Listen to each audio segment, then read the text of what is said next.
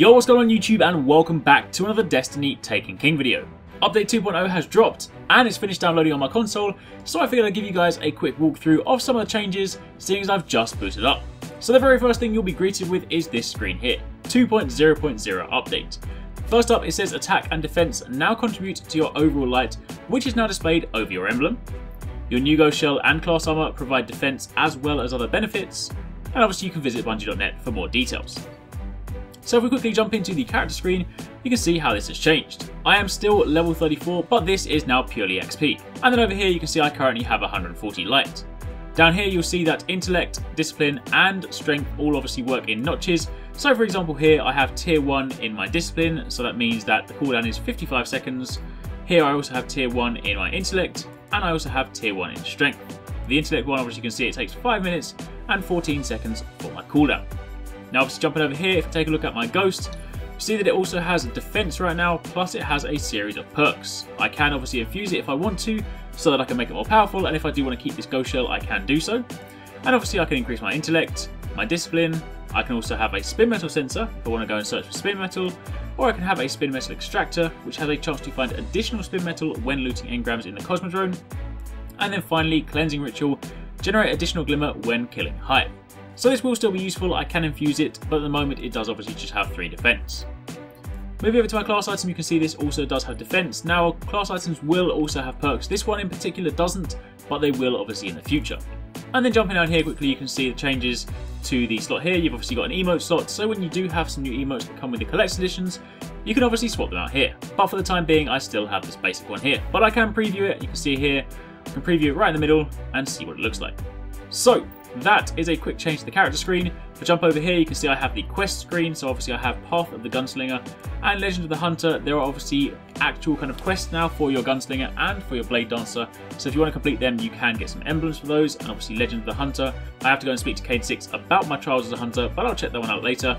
We do obviously have these 16 bounty slots, and down here is now where you'll find all your reputations. If you jump to the inventory screen, you see obviously it's changed layout a little bit. Obviously you've got your mission stuff down here and things like that, and obviously we now have a slot for legendary marks, and then once the Taken King comes out, obviously these will no longer be in place. Then if we open up the director, the map has changed. This looks really nice now. This is obviously the tower is still in the center, but the reef is over on the left, so if you want to go there for Prison of Elders and that stuff, you can obviously go there. Moon is down here, Venus, Crucible is right up here in the corner, and obviously the Crucible preview is now active. So if you want to go and do Rift, that is on the far left hand side. Mayhem is not here till the 11th, so you've got to play Rift for a couple of days before then, but obviously this screen is also brand new. Really nice, really awesome. And then over there obviously you've got Mars, and you've also got your new strikes. The complete playlist isn't obviously here right now because there will be a heroic playlist, and obviously your Nightfalls as well, but for the time being you can do the Vanguard Legacy playlist, which does have the modifier whereby if you keep doing them consecutively, you do get a boost, which will obviously give you increased rewards and better rewards the longer you play it. So with that out of the way, let's jump into the tower and see some of the other changes. So let's take a look. First up to the left, Arekkz is no longer there. Hello, or not hello because obviously she's not there. She's moved and we'll go and find her in a second. But first let's jump over to the vault. This is the massive new vault. You can see this is obviously the weapons page, which has been almost doubled. I don't actually need the second page right now, but obviously this is down here. And if I go to the armor page, you can see that I obviously have a load of space for armor as well. And actually some of the icons have been updated. That's a slightly different icon for the Hood of the Spawn. But either way, that is now my armor page, and then I can go to the general page, which also has all this stuff. Now do bear in mind, I can actually now take all these out and I can dismantle these because the collections are also now in place, so I don't need to waste valuable space for all my shaders and all my emblems because I can now put them in the collections. While we're here, let's take a quick look at the Cryptarch, see if he's selling anything fancy. As you can see right now, he doesn't actually have anything for sale, but come the Taken King, he will sell legendary engrams, so we can obviously check them out from him there. And if we then run up here to the gunsmith, you can see he is also currently lacking stock because tomorrow he will have his changes in place. Tomorrow you'll be able to do his field test weapons and you'll be able to start leveling up the gunsmith rep. But for today you can just look at it and then you can move on.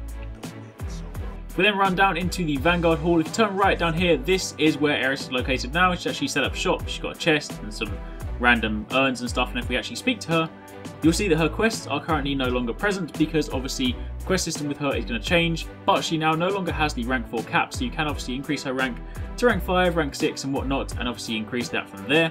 But for the time being, you won't be able to do any bounties with her, but when Taken King comes out, killing bosses and things like that in Crotus Raid will obviously give you reputation towards her level.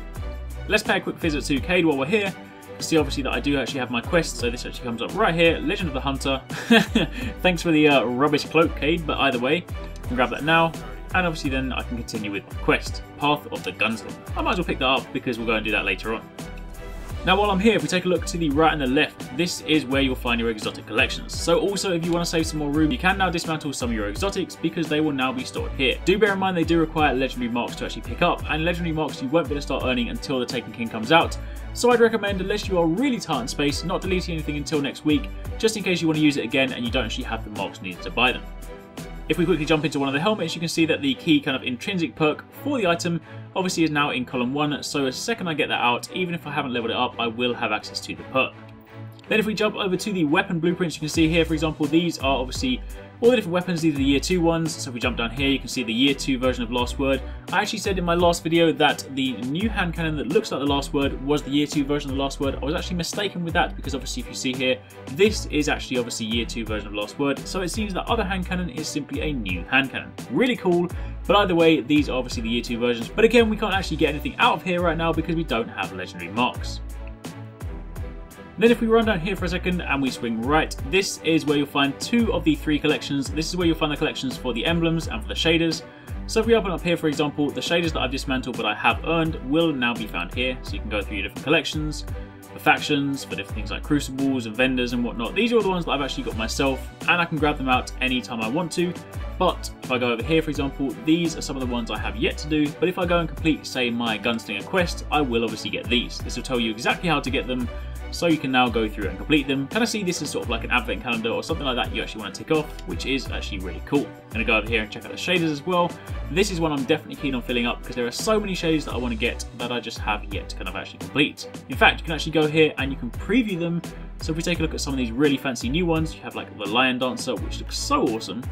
I'm not going to go through all of them just yet, I'll do that in another video, but for the time being, that is also an option up here.